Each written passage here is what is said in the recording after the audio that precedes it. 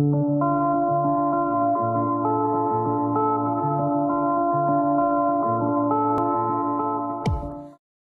always like to start from the beginning. So because I think great stories start from the beginning. So Yes. I wanted to ask you, how did music get into your life? So ever since I was a young kid, my mom has always been involved in music, and when she was in her 20s, she dated a musician that was pretty big at his time. He would do support for Van Morrison, Ry Cooder, Joe Cocker, which were big names in his time. So she always told me these stories about like the shows they would do and everything. So I always thought it was so cool. And like he's like family to me, even though it was like from before I was born. And so yeah, that's how it started. When I was in university, I worked in a dive bar. We always had rock shows going on, like tiny little local bands that would come play. And so that was like That's my amazing. introduction to it. Mhm. Did you have like any kind of like musical, I don't know, education or something like that? Did you play any instruments? No, I've played a tiny little bit of guitar, but that was at a later stage, and I never really got through with it. And yeah. Mhm. So and how did you like started working in the industry, or like maybe having some kind of like interest for uh having a professional career in the music industry? Yeah, when I was in university, I never really knew what I wanted to do. So I changed major a couple times, and I ended up finishing something that I've never worked in, human resources. I don't like it necessarily, but I have my paper, and that was something that I just needed to have. And so I started working in events, first for Blizzard Entertainment, which is a video game company, United States company, but I worked in Paris. I'm from the Netherlands, so it wasn't too far from home, and I already lived there. You've been all over the place. Yes, I lived in France for 7 years. I studied there, and then I stayed for work, did other events first, and then for Blizzard. And that was really cool because I was working on the production side and we had multi-million-dollar shows and it was very big and they have a lot of budget and you can do a lot of crazy things. And it was a really cool environment too. Like the people are amazing. So that definitely got me started in events. But after a couple years, I was like, it's only one-off shows that we do. We don't tour. So you do all the work and then you do this one huge show and then you go home and you do everything again. And I was like, man, I wish I could have a routine and just keep going Yeah. so it gets, yeah, easier. And so that's when I was like, I want to do something else that makes me travel more, like further away, because I was only in Europe and the United States had their own events team. So I was like, what can I do? And I was like, I'd love to do like touring. I didn't know what. Like, I have no background, I have no connections. So I started just doing research. And yeah, I found out by research online that you can't just apply for a job and you have to know people. And there was also so much, and I didn't know like lighting or sound or video. Like, I had no Mhm. background in that. So I was like, I don't know what I can do. And the only thing I knew was kind of production from the video games, which is different, but also has like some similarities. Mhm. So yeah, I started Googling people and looking for advice, thinking like someone could like point me at least in the right direction. And that's how I found Jake Berry, who I didn't know how big he was at the time that I found his name, because otherwise I would have never been able to call him. I would be so nervous. I was already so nervous to call him in the first place. And so I called him. I explained to him what I wanted to do, and he was like, you know what? Why don't you come shadow me for a day? And I was like, wow, that would be so amazing. I can like ask Mhm. him all these questions. I brought a notebook with me, and I had so much to ask. And he was in Paris with U2 in the stadium, Oh and wow. he actually followed through and got me to shadow him. And I ended up staying a week with them took off from work for a week to spend time with him. Mm-hmm. And yeah, he introduced me to Pascal Lahr, who was the Live Nation France local production manager. Mm-hmm. And yeah, that's how it started, really. Wow. It's amazing. It's amazing how you started like Googling, like you didn't have any idea of like anything. You didn't have any contacts inside the Mm-mm. industry at all. No, So you just went into Google and you were like, I'm gonna find the telephone of this guy. exactly. Yeah. I That's saw his like resume online and I was like, wow, this guy has seen everything. Like if anybody can give me a good advice on where to start or what to do, it should be this guy. And he was so nice to me. I was like a nobody, had no connections, no experience in the music industry. And he was just the nicest person. And I was so surprised how nice everybody has been, really. Mhm.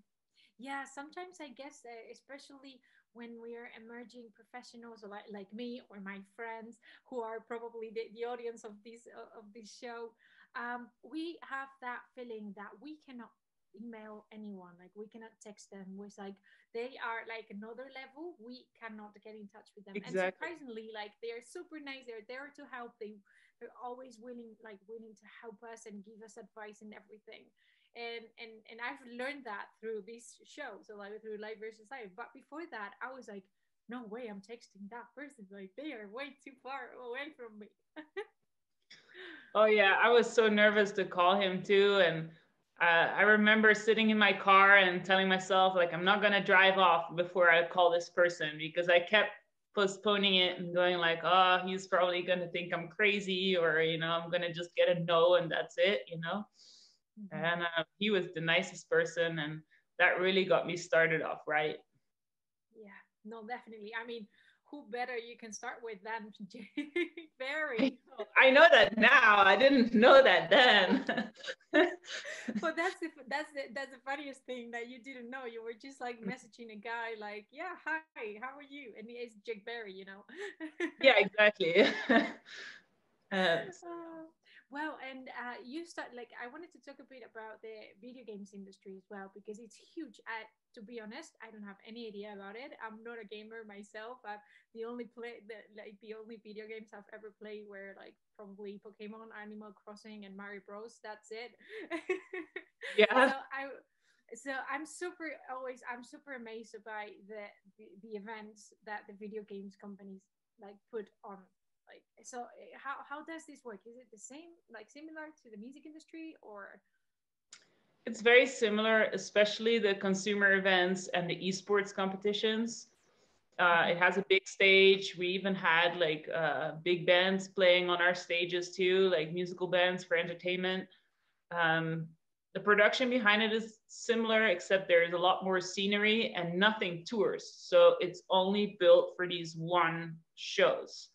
So everything gets thrown away after that. So that's kind of a different like approach.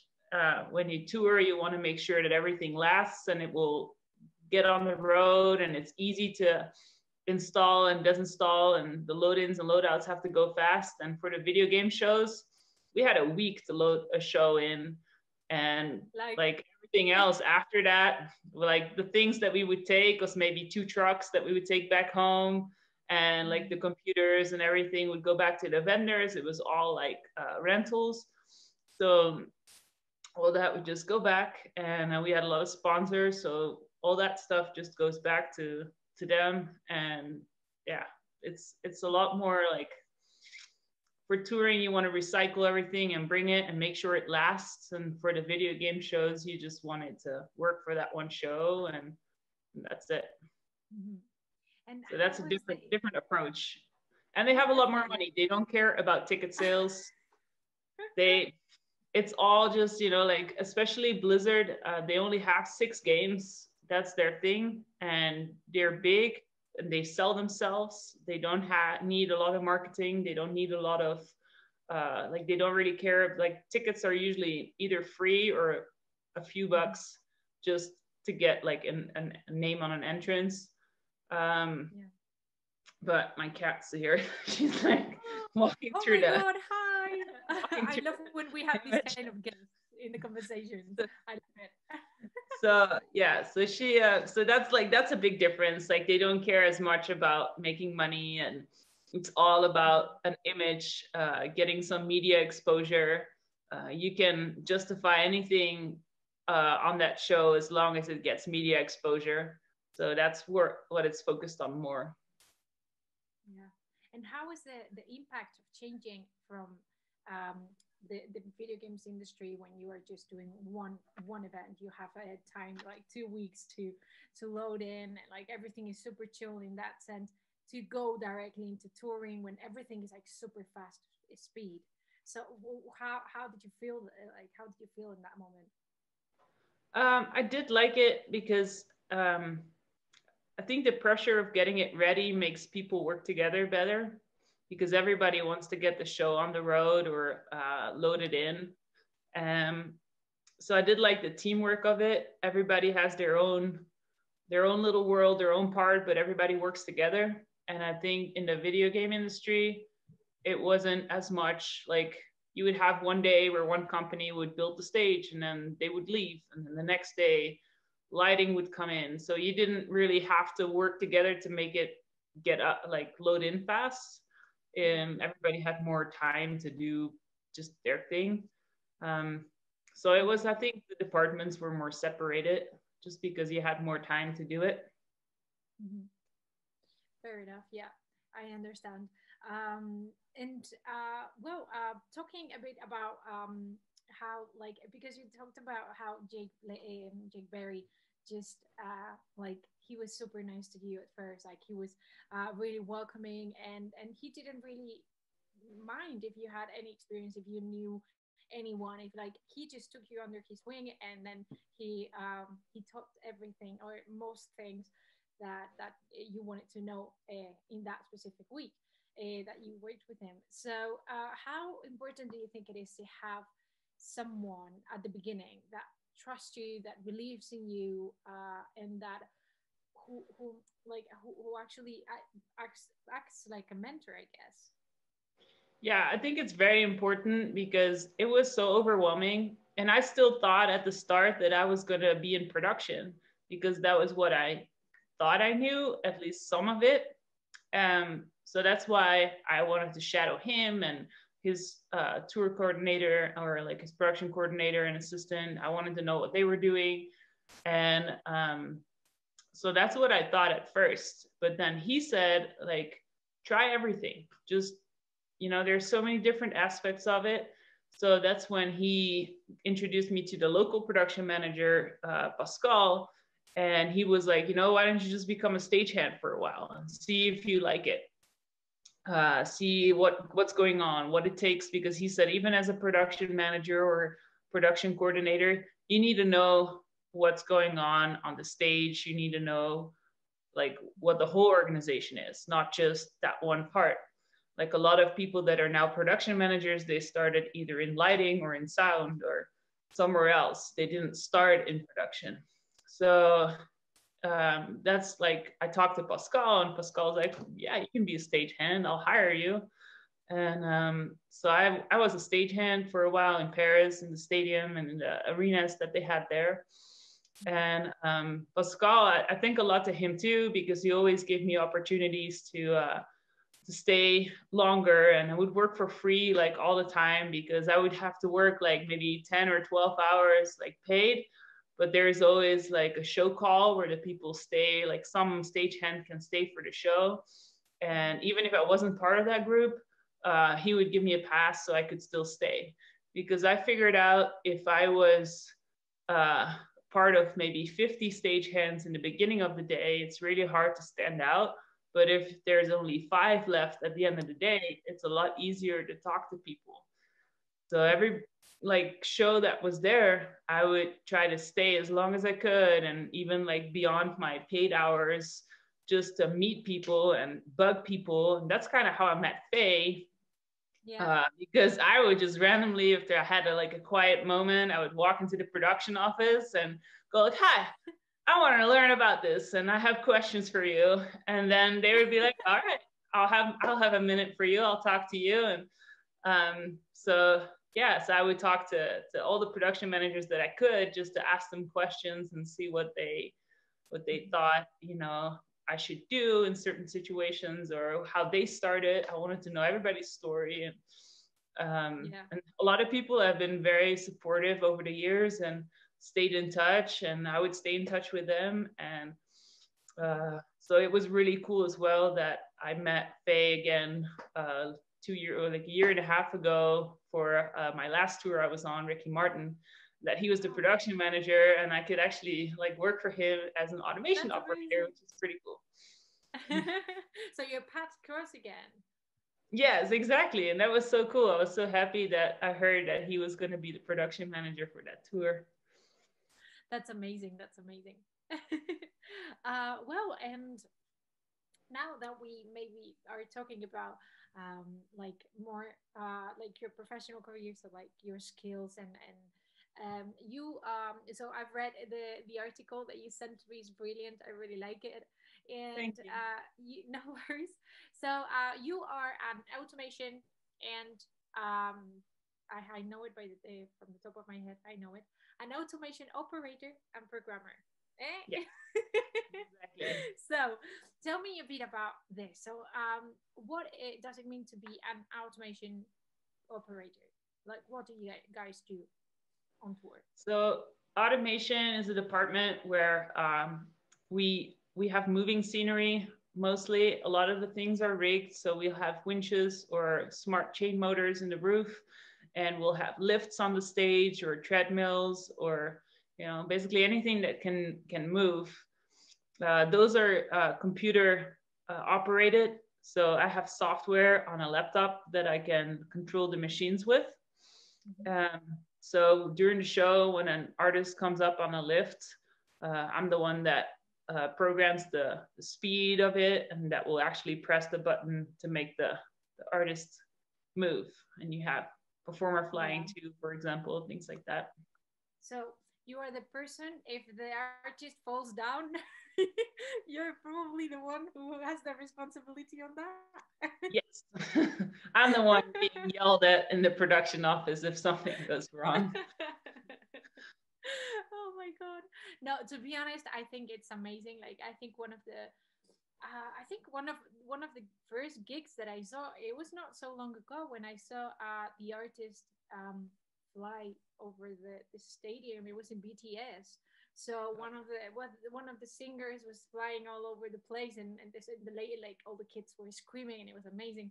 And it was like I found it incredible, like how we've like how technology has changed so far in like 20 years, because like that was not possible to do back in the time. Right. So how At least fast not did they? safe. Yeah, exactly. It was not. I mean, you could do it, but You can it hang was someone from off a chain motor and fly down, but exactly. Or the artist could just like jump into the crowd, like and surf. yeah, crowd Yeah, surfing, yeah. yeah. So so yeah, how since the moment that you started until now, I know like you haven't been in a career of like 40 years like Faye or Jake, but I'm sure that you've seen many changes in the technologies of automation and all of that, because you said that it develops really fast, it changes a lot. So what kind of changes like have you seen in this last few years? I think especially safety wise, things are getting a lot safer because technology is getting smarter. So um, instead of things just stopping because it doesn't work, you have more alarms, more sensors, weight sensors, like moving sensors. There's a lot of things that you can add to your equipment now that didn't exist Mm-hmm. years ago to make it safer for the operator. Yeah. There's more camera views. Cameras are getting cheaper, so it's easier for the production to add cameras on the back of lifts and things like that to make sure that I can see what's going on from front of house. I usually operate from front of house so I can see all the Yeah. things in the air, because there's not just lifts, there is also a lot of things that are rigged in the air that move. Yeah. So that gives me a good overview so I can see if something goes wrong. I can see what's going on the stage. Mm-hmm. And Oh, that's the rest of great. the crew will be at the back of the stage giving me indications during the show. Mhm. So you're practically connected to every single walkie-talkie, like behind the stage, like everyone telling you, yeah, this is going right, or this is gonna go really Yes. wrong, or Exactly. Usually, yeah, we work with ClearCom, which is a communication system where you can talk over each other, which is safer than radios. yeah, Because with the radios, if one person talks, the other one can't. So if one person is talking and someone else has to yell stop because something goes wrong, I can't hear both of them. So it's okay, always that's more yeah. dangerous to, yeah. Mhm. ClearCom, if someone yells stop, it will come through no matter what. Mhm. And how do you know what to stop? Because maybe If like someone just yells stop, then everything will stop. every Yeah. everything stops. Everything stops. If someone just yells stop, like something is going really bad, usually, you'll know if like a lift is going and that's the thing that's moving, and then someone yells stop, it's the lift, so you can just stop the lift and not like the winches that are moving in the air. Yeah. Um, but I have a really big red button that's my e-stop, and it's Oh always my God. right next to me. So if someone yells stop, I press that button. And everything, like everything in the stage Everything stops. stops. That's amazing. You have the power, literally. Yeah. You have to, because if someone is stuck in a lift or something, or their foot stuck or something, if someone fell, someone's not attached properly, if you have to attach them to equipment, like, yeah, it has to be safe. So I Yeah. always rather have like something not move the way that we plan it to. The audience usually doesn't even see it because they don't know what to expect. So if something Sure. is late, or like, we will see it and it will annoy us, but after, like, at the end, we're going to be like, oh yeah, it was the right thing to do to stop it. Yeah. And have you ever had an experience where something went wrong and you had to use that button? I've never had to press the e-stop during the show, but we've had to delay the opening of the show because some of my machines weren't responding, and I had to reset certain things before we could start. So we had to play the intro again, things like that. Like, you're all ready, everything is black, and then my Yeah. machines just, everything goes red, and you're like, oh no, I have to start right now. And you go like, guys, play the intro again. I need another 10 seconds. And then you have to see if you can make it go like at the time. And so they would play the intro again, and it would work. Yeah. Yeah. There's a really good point there that you said, that the audience doesn't really know what's going to happen. So I think Exactly. that plays in your favor. Yes, absolutely. Like, if a lift doesn't go up in a certain song because it's broken, something went wrong, like the machine doesn't want to do it, there's a power problem, the audience doesn't know. And as long as someone can talk to the artist and the dancers that they know that it's not going to happen that day, then they'll like work with it usually. And uh, yeah, we don't know, we know it. So it annoys us that it didn't go Yeah. perfectly a show, but the audience doesn't know. Yeah. I remember this time, there was this time I went to the O2 Arena, I think in London. I was invited to go see a Little Mix, and they had a problem with the lift. So, but what we actually realized, because they got stuck, I think in the middle or something like that, they couldn't go up. I don't know, something went wrong with the lift, and the audience realized because they had to stop the whole show. I don't know what happened there, but they had to like stop the show for a couple of minutes and then they continued. I don't know what was going on, but everyone was like, "What's going on?" Yeah, we had that with Spice Girls in the stadium Mhm. in London as well. It was yeah, it was terrible because it was the first night there and everybody was so hyped for this big show, Mhm. and we all were like hyped for it. And then one of our main stage big lifts, it actually consisted out of 6 different separate lifts that were supposed to be used separately, but they decided they only wanted to use it as one platform. um, we had an issue with one of the lifts thinking it was at the same height as the other lifts, but it was not. And so it was always lower than the rest of the lifts.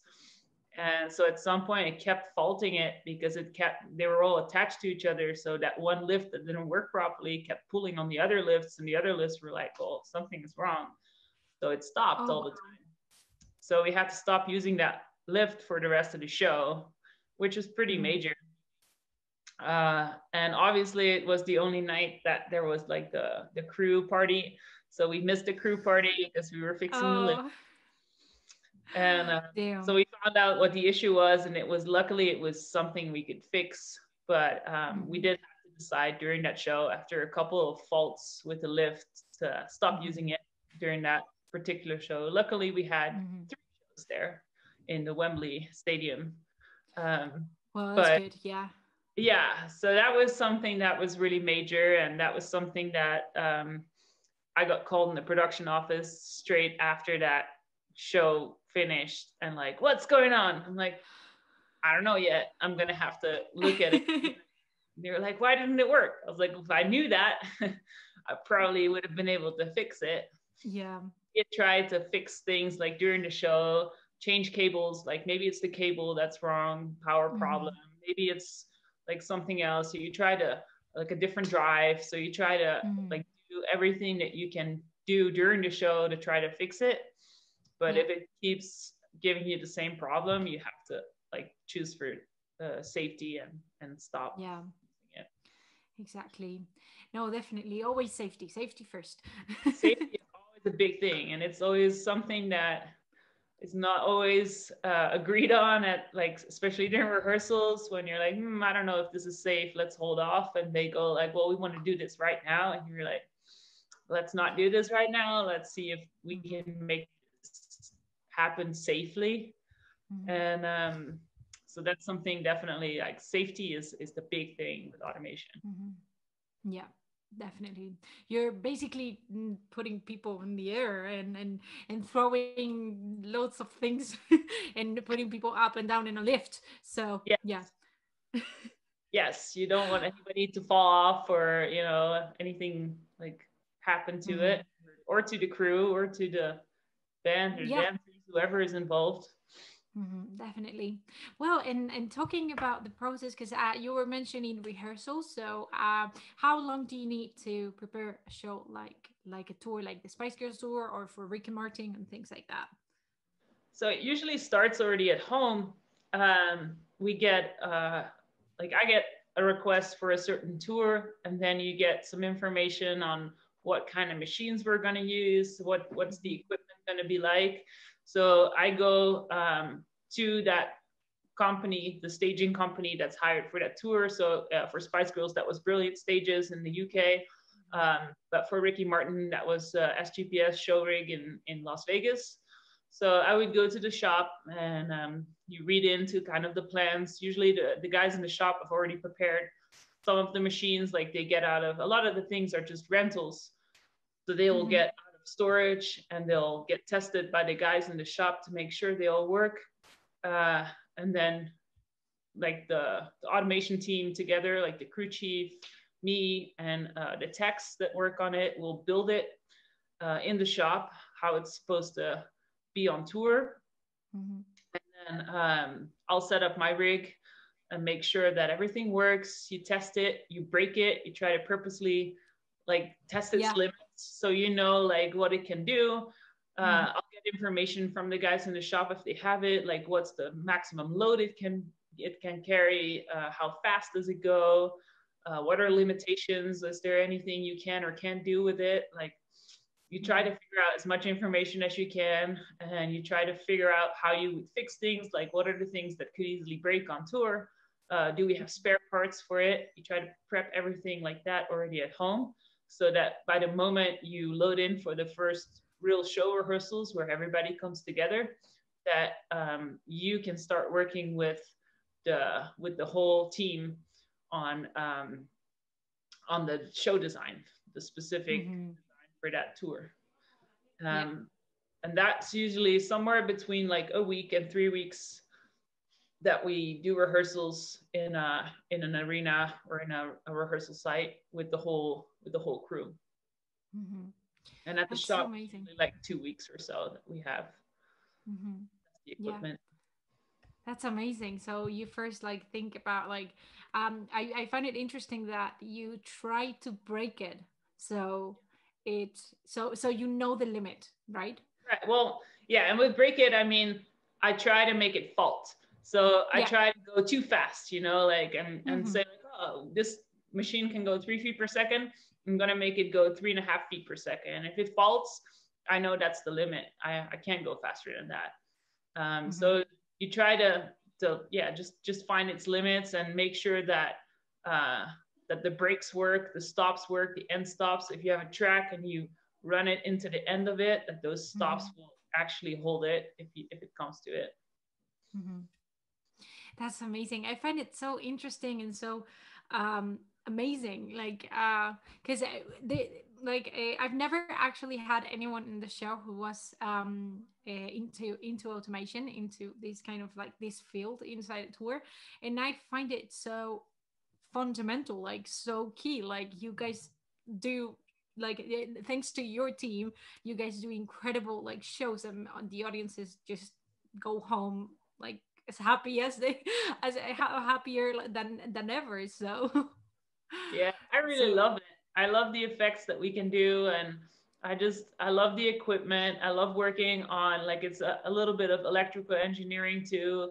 I love to know how mhm, things work. I'm always very curious. I've had a lot of training on the job to learn everything. I think you can learn as much as you want as long as you find resources to do it. mhm, Um, I've done a lot of training with Tate in Pennsylvania. They're in Lititz. They're one of the biggest staging companies in the world. They have very advanced technology. Um, it's very interesting to do training with them. I think that a lot. Actually, Jake introduced me to one of the guys there, Aaron Siebert. He he is the production the project manager there for all the big tours, and he introduced me to Geronimo Carby, who is um, the trainer there for automation.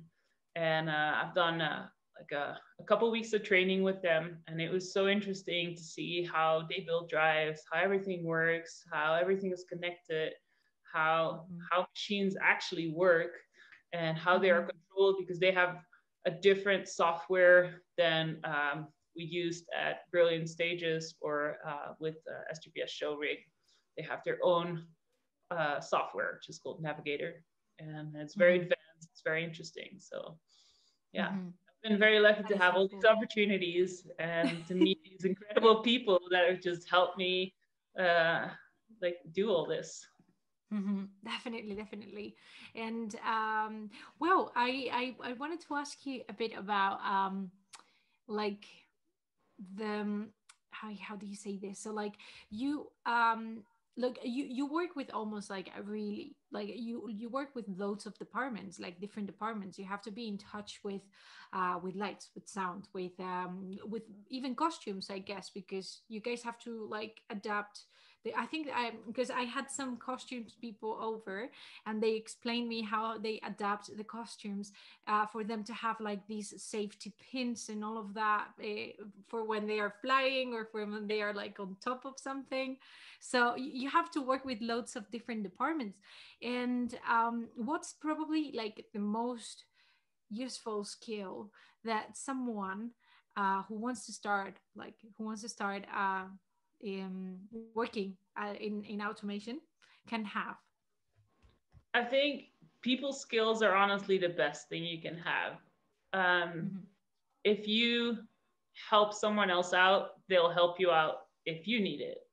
So, because we work with so many different departments, it really helps to have friends in every department because there's going to be this one day where you're stuck loading out or loading in and someone else is already done. And they're like, you know what? I'll give you a hand because the other day, you know, I was in trouble and you helped me out.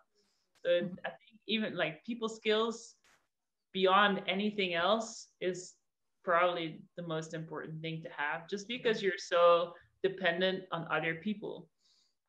Yeah, yeah, it's a teamwork, I guess. Absolutely, But yeah, for yeah. for sure. Mm. I find it so I find it amazing that like because I really like people in general. I like working with people, I like talking to people, I like everything. So that's why I think that's one of the reasons why I find touring so like amazing, because you get to work with so many different people, so many different fields, and even if you're probably not having a good day, people are going to try and cheer you up and say that's fine, don't worry, we have this, like you've got this, things like that. I don't know. Yeah. I haven't actually gone I haven't actually gone on tour yet. I want to, Okay. but COVID came. So for now I'm waiting, but You become someday. close to everybody on the crew. Like automation, we're usually first in, last out. We're in with the riggers and everybody because a lot of our stuff is in the air, and we're last out because we're rigging. Yeah. So everything Yeah. comes out last too.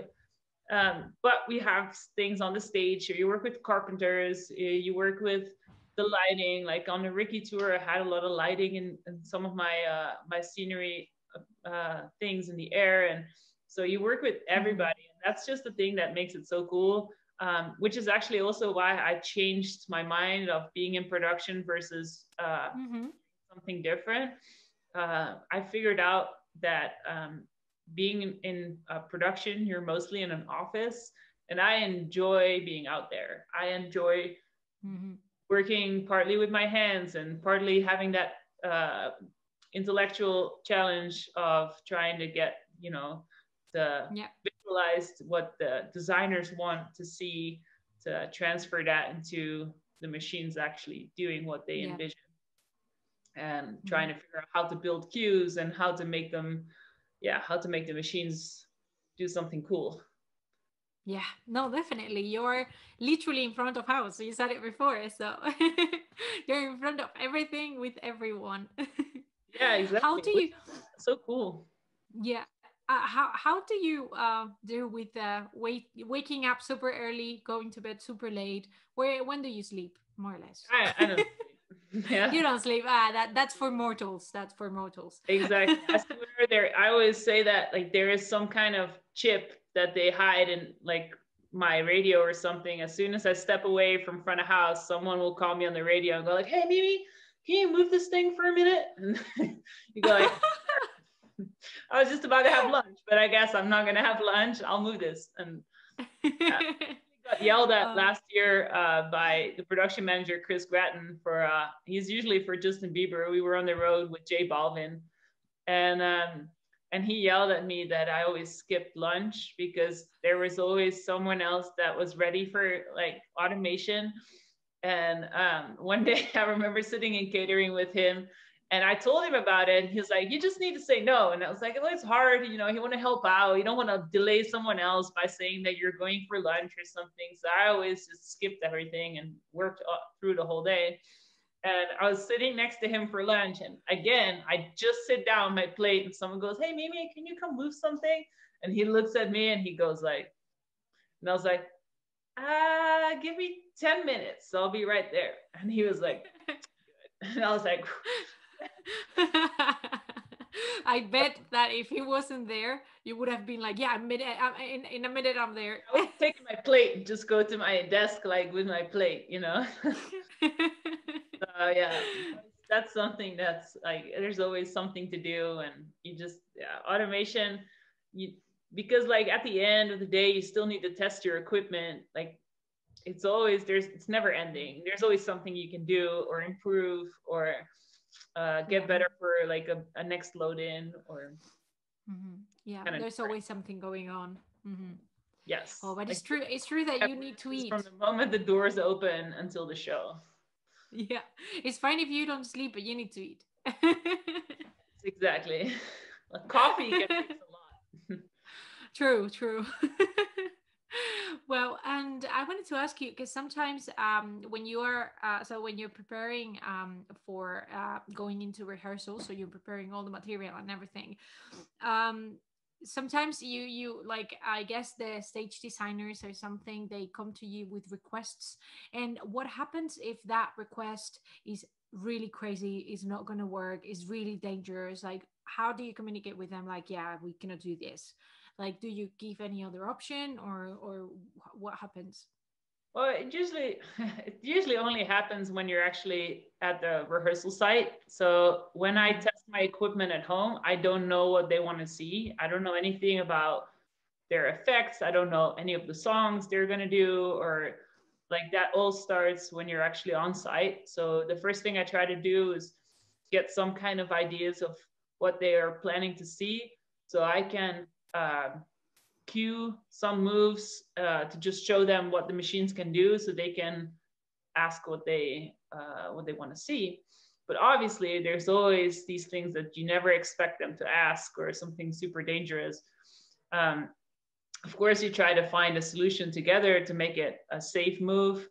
Um, try to find options that either you have someone sign a waiver, like we've had artists sign a waiver because they didn't want to have handrails on a certain lift that would go very high. And we would be like, well, if you fall off, that's a big danger because there's audience down there. So if you fall on top of the audience, someone could get hurt, you could get hurt. We don't think this is safe. We want handrails. And they would go like, for a cosmetic kind of view, we don't like handrails. So you have them sign something that they understand the risks, and that they basically sign their life away. If they fall off, something happens, it's on them. Yeah, yeah, yeah. If it's something that the lift can do, it can't go faster. For example, they go like, "Oh, we need something that goes twice as fast," and you go like, "Well, the lift just can't. Like, this is as fast as it goes." If they really want that, then I start talking to the people at home in the shop, saying like, "Hey, is there another lift that we can get out here, or a different kind of motor?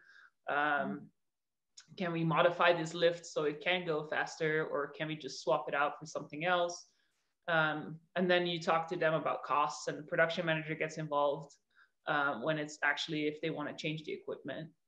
So you always try to find solutions, but there's always been moments, especially in the beginning of rehearsals, when all these things kind of come flying at you and you have no idea that that's what they wanted to do. Like, oh, we have this lift. Can we have 15 people dancing on it at 20 feet high? And you're like, no. Yeah. And they're, well, this is what we planned for. And you're like, no. So and then they yell at you because that's like, this is what we designed. We want this. And I'm like, well, the lift can't carry that many people dancing, so that's not safe. Yeah. And then you start to negotiate, like maybe we can do half of those people. And you're like, all right, we can Mm. do half of those people. And I talk to the shop at home, like, is this safe? Like, do you guys agree? And I'll have someone in a higher level than me write me an email saying like, yes, this is acceptable. Let's do this. That way you have kind of a shared responsibility. And that's the kind of support you have all over. Like production managers like Faye, they will always have my back if it Yeah. comes to safety. Like if I say this is not safe for a certain reason, he might not like it, but he will back me up to production designers or something Mhm. else. And that's the same with the people in the shop at home. If we don't feel it's safe, if everybody agrees on that, then you have that kind of support behind you. So Yeah. you're never alone. Like even if it's, Mhm. or I can even ask like fellow operators, like I have this Mhm. issue. What do you think? Is this a safe move? What would you do if you were the operator on this show? And everybody is very Yeah. supportive. So that really helps making the right decisions. And sometimes you'll have to tell people like, all right, we have 3 weeks of rehearsals. Let's give it 2 days to figure this out, and then we'll do it after that. Mhm. Yeah. Yeah. No, sometimes it's good to ask for double advice, because sometimes maybe you think that maybe you think it's dangerous, but another person says, oh, maybe it's not so dangerous if we do it this way or another way. And then you're like, oh, okay, they give you like another perspective. Exactly. And Yeah. mhm. Yeah, and I think that's very useful. And I wanted to ask you, because I remember this the tour of Kanye West, the one that goes like that stage that flies up and down. I don't know if you've seen it, that it doesn't have handrails. Do you think that they made him sign that?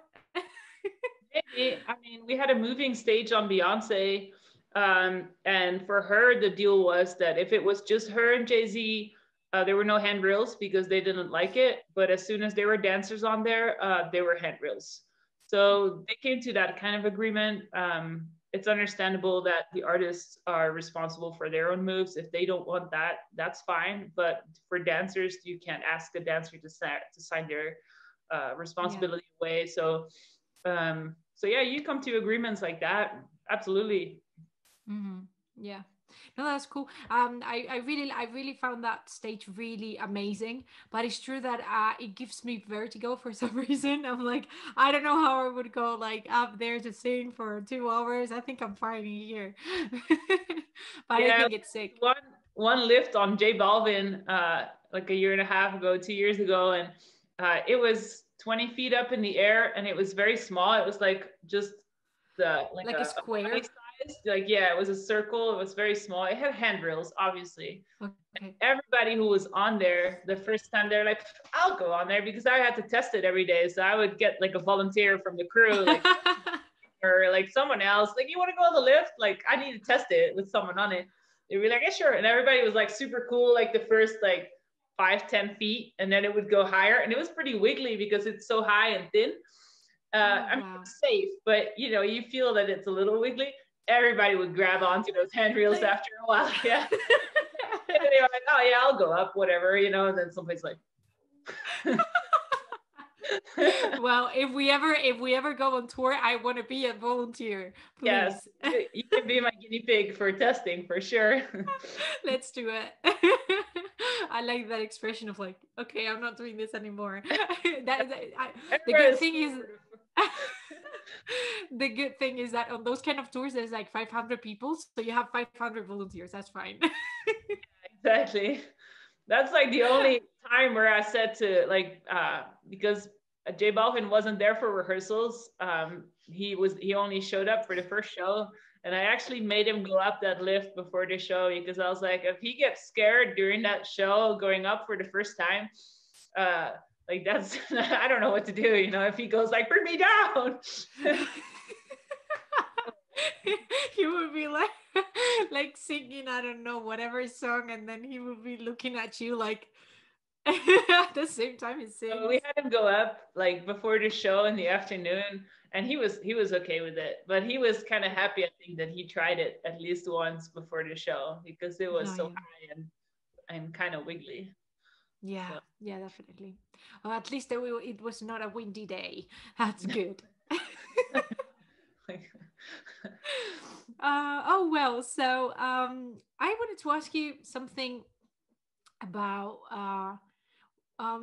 well, probably, yeah, now that we're talking about wiggly things and crazy stuff that you've done and all of that, I wanted to ask you, like, what's probably the craziest automation thing you've ever done? Like, one of these things that you're like, okay, like this is mad. well, funny enough, it's not necessarily a crazy machine. It was more that it was the mentality of the people. It was more like let's wing it. Everything was let's wing it, and it was an awesome crew. I love those people. It was on the J Balvin tour, but Mm. they freaked me out every now and then because there would be guest artists that were not announced before, and like halfway through the show, you go like, oh, wait, someone's coming up on the lift. Oh, but we haven't programmed it. He's never been on the lift. Like what? When? Oh, we don't know yet. Probably like early this song. And you'd be like, what? But So guests, like artists and things like that. yeah. And it's like, oh, we'll wing it because normally everything is Oh programmed. wow. So Yeah. I know like time coded when everything is moving. So my Mm. spotters, who are the rest of the crew usually, they will tell me it's clear to move. The artist is loaded. Yeah. Um, everything is safe. They'll keep me posted. The lift is clear. Um, so I have people that look at it, but if there's unprogrammed things, these spotters might be smoking outside or getting a glass of water from catering. Because if Mm. there's like 2 songs where they have no cues, there's no reason for them to stay next to that lift because I have other things moving with other spotters, but that specific person doesn't have to be there every single Mm-hmm. second. But if you have unplanned things, you have to make sure that it still happens safely. Mm-hmm. So I think the craziest one was when we were in Colombia and we had a huge stadium show. It was a 4 hour long show. The only thing I had was the lift on that show because it was a stadium. Everything else used to be rigged. So I just had that one lift, but nothing was programmed. Everything was just on the go. Like, all right, go. What? So Whoa. it's yeah, it's not always the safest thing to do, but we made it safe. We had a lot of people on site. It was definitely more stressful not knowing when things are gonna move, and Mm. uh, there I had no cameras anywhere on that show. Like usually I like to have some safety cameras. Mm. So even though I have spotters, like if someone is late saying something, or something happens, I can always see what's going on. I can see Yeah. the artist is on there. So I'll still wait for the yes, it's safe. Artist is loaded from my spotter, but I can also see it, which is kind of nice to have the Mm. double safety Double basically. I like safety. to do Hmm. things safe. So Yeah. not having any of that for some of the shows was definitely interesting and a little more stressful than it usually is, probably. Yeah, no, definitely, definitely, because you don't know, like normally you said it, you have a program, so you know exactly the time, exactly the minute, exactly the Yep, second, yep, and then you come in a show where like you don't know who, like what guests you're having, because sometimes they have guests from outside of the tour yep, and they don't know what kind of lifts, they don't know what kind of rigging, they don't know anything, yeah, and you're like, okay, so okay, I'll just press the button if they exactly. say And it's yes. kind of like, oh yeah, they're gonna come up, or it's like, oh, are they gonna come down on the lift too at the end of the song? Oh, we don't know yet. And you're like, okay. So everybody like stay there, and then you try to look what those people are doing, and Mm. you try to talk to Yeah. them. If you have a second, like I would make signs by the lift. So if we had a lot of um, guest artists because I always go through how to use a lift with the artist during rehearsals, just to make Mhm. sure that they know what safety protocols we have. So, for example, if a lift stops working, that they don't start climbing off until they have like a green light for that, or that we know it's going to happen. So they don't Mhm. try to climb off a moving lift or something like that. Yeah. So it's always like you don't get that chance with a lot of guest artists. So I would make signs and make sure that everybody still was able to use the equipment safely.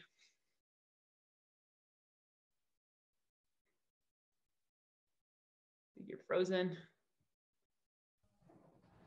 Yeah, I can see Hello. you. I Yeah, I think I lost you. Okay, I'm sorry. Okay, can you see me and hear me? yes. Okay, perfect. Okay, sorry. What were you saying? I lost you when you were talking about like yeah, you're like a couple minutes ago. Okay, so guest artists. That's was something that, Yes, there you go. yeah, that's something that I always have time with the artist to go through safety protocols during rehearsals. So I was like, it only takes maybe 5 minutes, but we'll go through all the automation so they know what's going to happen. They know how it moves. They know what to do when something stops working during a show. Um, like we'll always have rescue plans, like very tall ladders or other ways of rescuing someone from a lift or a performer flying or anything like that. I want to have Yeah. people know what they can expect. Guest artists, not so much because they're only there for that one show. Yeah. So I often don't even get to talk to them. So if I know I have guest artists, I make signs by the equipment so that they can still read it before they get on. Um, so that way, I still have some That's kind of good. safety in place for the use for guests. Mm. Yeah. Yeah, that's a really good idea to have like these kind of read stuff. Sometimes they cannot read it, but that's not your fault. That's fine. Right. Uh, I'm kidding. I'm kidding. I was trying So to make it anyway, like fun, so it's kind of like it's safe. You have to read it, but I'm also just trying to be cool about it. yeah, maybe with emojis or something like you can put like the dead emoji if do this kind of emoji. Yeah, that would be a good idea. I should do that. I should use some emojis on them. Hi. Anyway, so I wanted to talk about before we finish the call, I wanted to talk a bit about the future. So, what do you see like in the next few months, in the next few years, because of COVID? How do you think automation is going to change? Is it going to affect the show, the COVID, in that sense?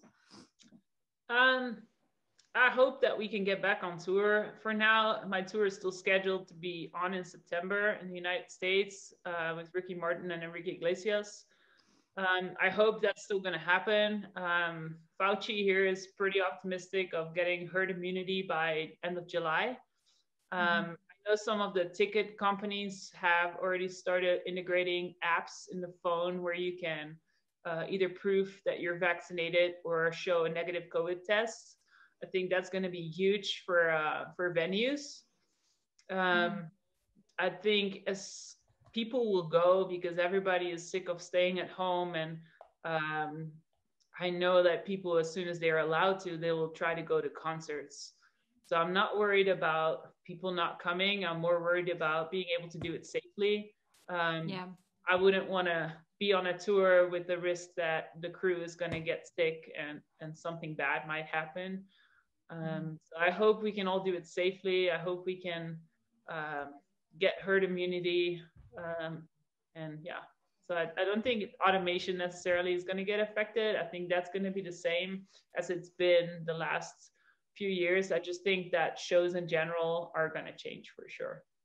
Mm-hmm. Definitely. Yep. And well, I think I only have probably one question left. Okay. Yeah, it's been a pleasure, really. I love talking to you. And Faye is right. You are incredibly nice and Oh, super cute. thank you. Well, my last question is, where do you see yourself in 1 year? Hopefully on tour again.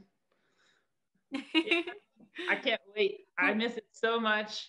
I was listening to a podcast with Bill Leebody, who was the production manager for our Beyonce, and he's production for Coldplay, and he mentioned that he said the moment he misses most is the moment where it goes house lights go, where the house lights go out, like the moment, like right before the show, and that made me miss it so much. Like hearing him say that, I was like, that's exactly the moment I miss most too. It's like that moment where you've built the whole show, you hear on your comms like house lights go, and that's just the moment the show starts. That's yeah, that's something I really miss. So I hope I'll be on tour in a year and be able to hear that again.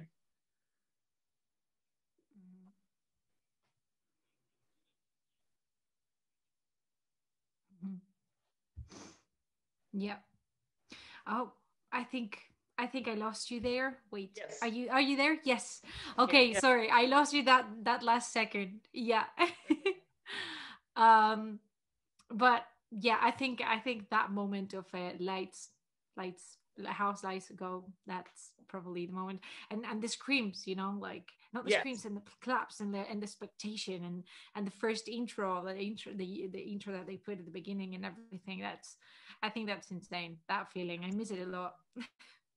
I totally agree. And that's the moment I miss most too. Like, as everybody has been waiting for that moment, and everything comes together, all the departments, the whole crew, the audience, the artists. Like, yeah, that's Mhm. probably the most magical moment. Yeah. Yeah, I love it. Well, thank you so much, Mimi. I hope you have a really lovely Saturday. So much. Thank you for having me. It's so cool. I hope you keep going and get more incredible people on your show. That's really awesome. More Yes, thank you so much. Well, I hope you have a really lovely day, and thank you so much. Thank you so Thank much. you again.